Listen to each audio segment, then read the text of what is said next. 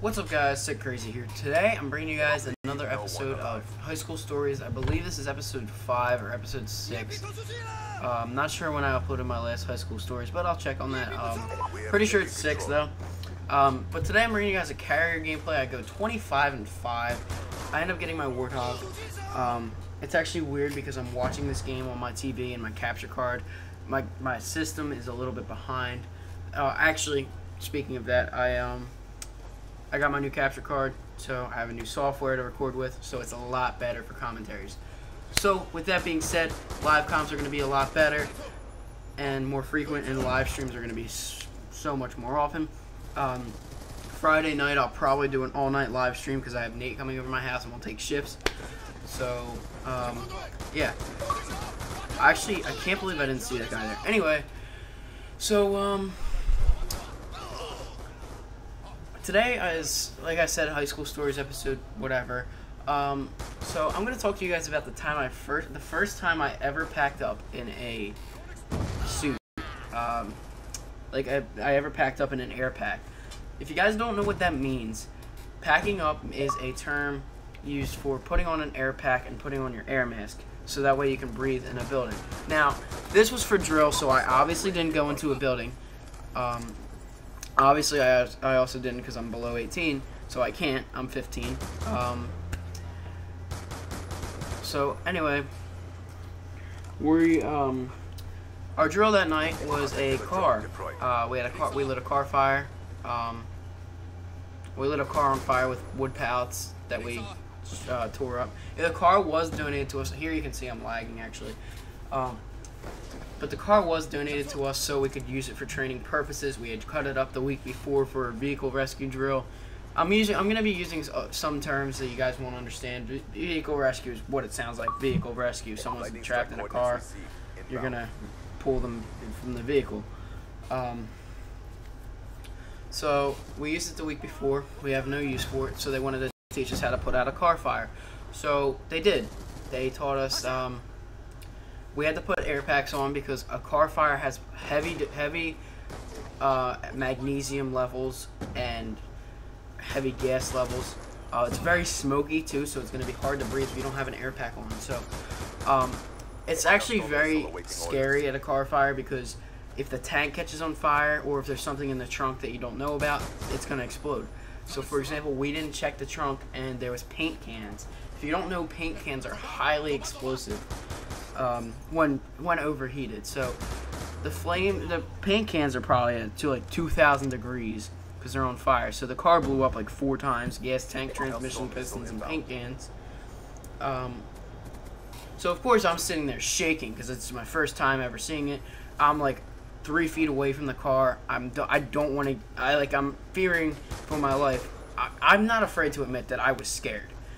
And the lieutenant, I'm going to call him Ethan because that's his name.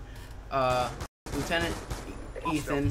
Well, I'm just going to call him Ethan. I'm not going to call him Lieutenant. Anyway, Ethan says, calm down, it's fine, you're going to be okay. And then he tells me to put the knob on. So I turn the hose on, put water on the fire, and I'm good. Put the fire out. Had a very... it was a very learning experience. I learned that how the angles you attack a car fire from and stuff like that. So it's actually a very good drill. That one of the best drills I've ever been to. One of the most fun, but it was very hot. It was probably about 85 degrees and like 90% humidity. If you guys don't know, Pennsylvania is very humid.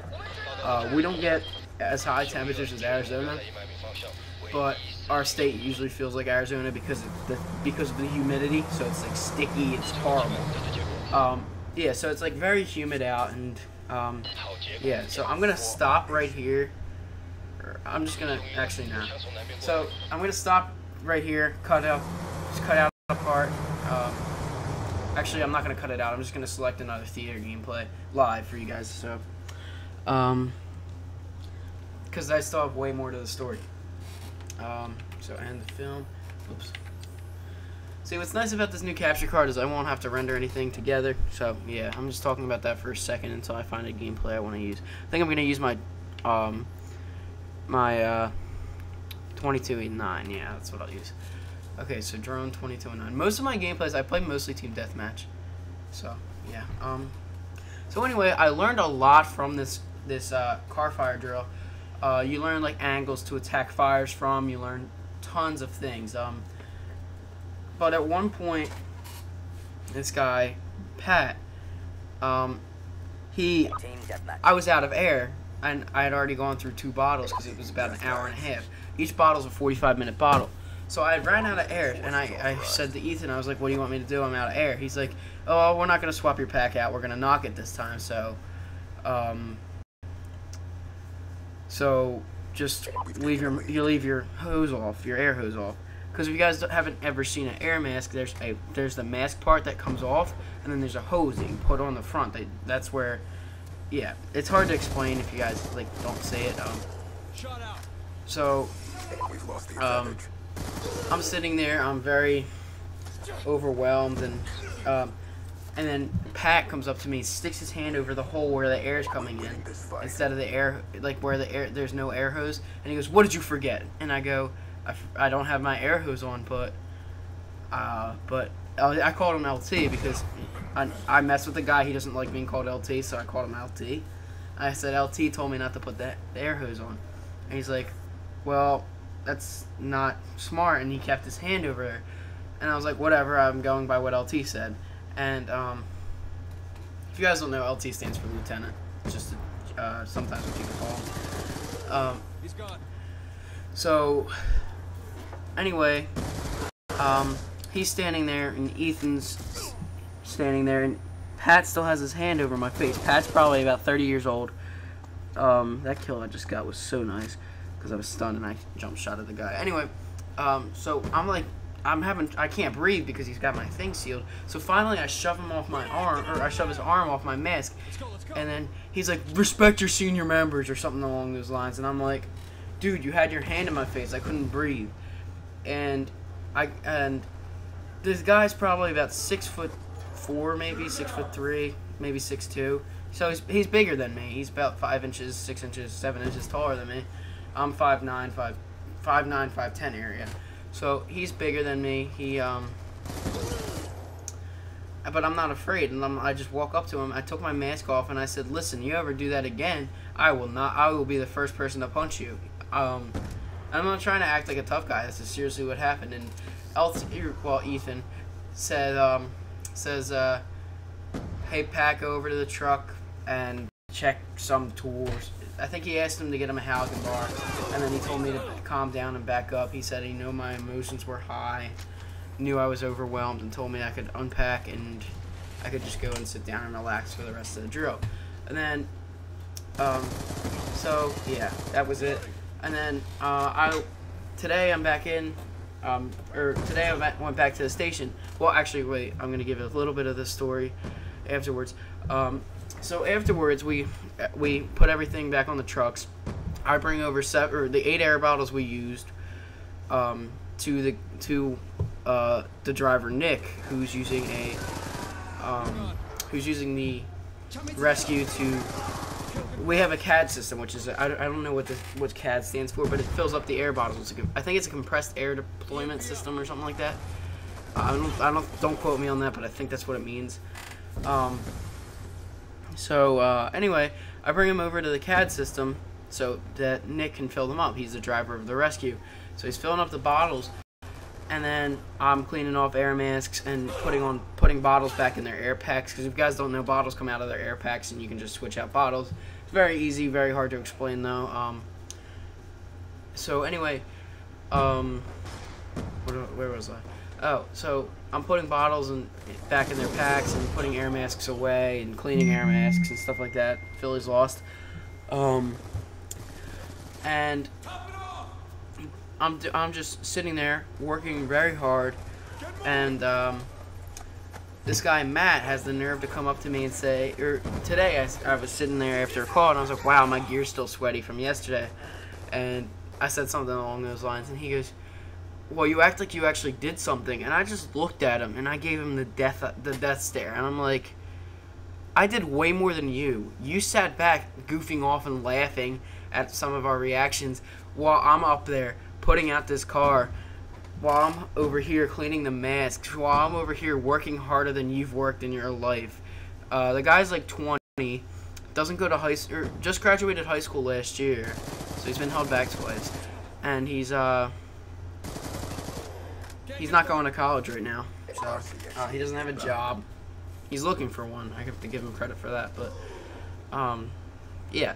So I'm just thinking, like, you have guts. Ooh, wow, that voice crack. You have guts saying that. That was a stupid play I just made. But I'm like, you have guts saying that, and I pulled this kid Brandon aside who hates Matt, and I told Brandon about it. He's like, dude, you work harder than any of us at drill.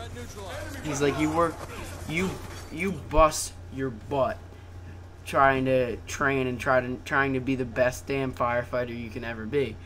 And then the deputy chief actually last night, well, the night I'm making this video was the night before, the deputy chief comes up to me when I'm ranting about how Firefighter Giggles, which is Joe Unleashed, you guys have seen him in my videos, and he'll probably see this, but I'm ranting about how he's asking me to do 3 different things while I'm already doing 2 different things, and he was sitting there playing on his phone, and I was ranting to the deputy chief, and he goes, well, just know that he will never be half the firefighter you will be. You have great potential. You will be a great one, and I have a great head on my shoulders, and you're very dedicated and stuff like that. He just kept complimenting me, and it made me feel a lot better. It's just frustrating when like you know you're working hard and it's not paying off, or it feels like it's not paying off and it feels like it's going unnoticed. But the deputy chief definitely put those thoughts to bed, or put those thoughts to rest, I guess would be the better term for it, and definitely made me feel better about it. Definitely, like, he basically told me that I'm gonna be a great firefighter, which made my night. So I had a great night that night, even though it was very stressful. It was very fun too, and I got some great compliments. So yeah, and I know you guys probably think I'm not very dedicated because in my one video I got a call and and I said I'm not going, but I go to most calls. Only time I don't go is if it's after curfew. So yeah, I try not to talk about that stuff on my channel too much because that's like all I talk about in real life. So yeah, so I went 22-9 in this game, 25-5 in the first game. So comment, like, subscribe, follow me on Twitter. Will be down in the description below. As always, guys, this has been Sick Crazy. Hopefully you guys enjoyed, and I'll see you guys in the next video. Thanks for watching.